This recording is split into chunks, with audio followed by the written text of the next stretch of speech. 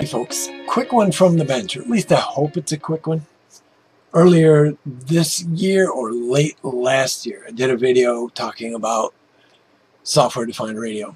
And I said when a friend of mine in Germany got his receivers and he was ready to go, we would cover that topic. Well, he got them in. He got the ones I recommended. I'll put a picture right here.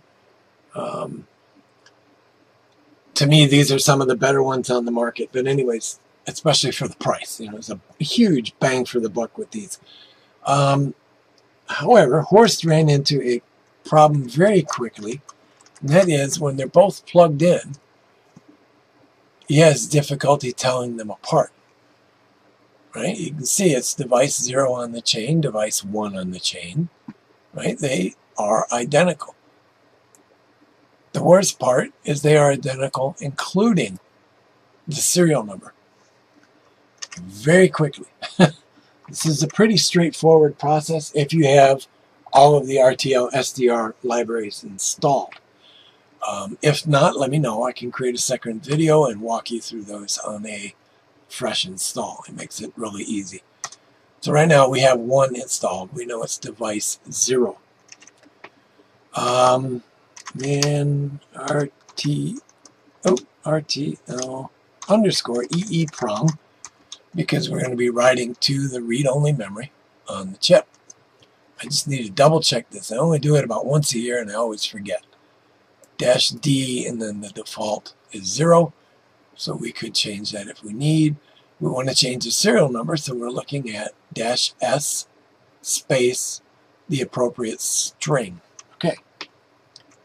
Let's quit out of that. Let's Control L. Let's start a clear screen. RTL underscore EEPROM.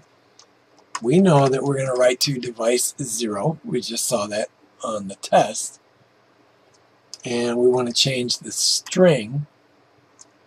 It is 6 leading zeros. 1, 2, 3, 4, 5, 6.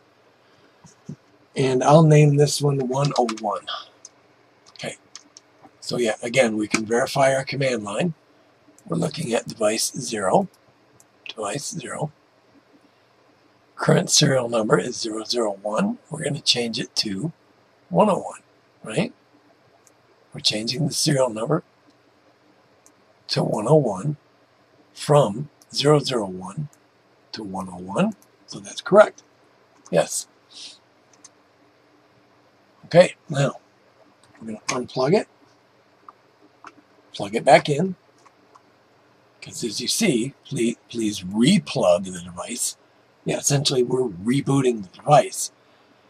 Now let's just go back to the test and take a quick look and make sure, yep, our serial number changed. Good. So let's unplug that one. Plug the one in that we have not changed yet. There's, oops, a lot of reasons I unplug them, and that's just so I don't screw up. It can happen that the device number doesn't change, so you might rewrite the one you just changed.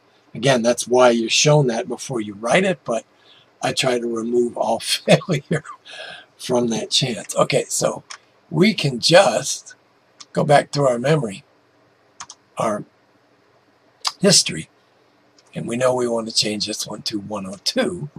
Why? Because we made the other one 101. And again, we're going to change from device 1, serial number 1, to serial number 102. We're going to write the configuration. We're going to unplug it.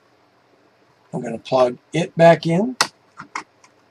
I'm also going to plug back in the first one.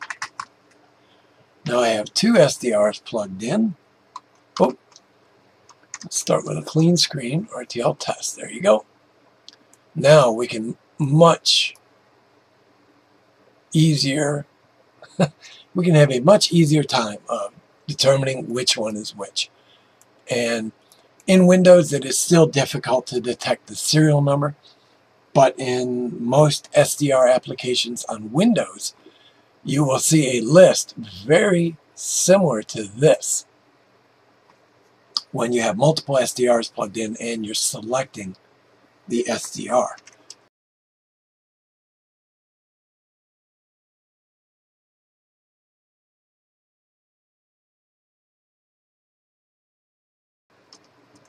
just to give you a quick idea, we'll show you what's plugged in. Serial number 1000, right? I know that 1000 is the serial number series that I use for aircraft. And the 100 series are what I use for VHF and UHF, essentially from 50 megahertz to 2 gigahertz. I know for some of you that's Greek, but all right, anyway. So now that's plugged in. Let's run back and take a look at dump 1090. Get it going. Already we've picked up 3 aircrafts right off the bat. So we'll go into this more in another video, but right now I just need to get Horst up and working. And hopefully this did it. All right, guys, we'll see you soon.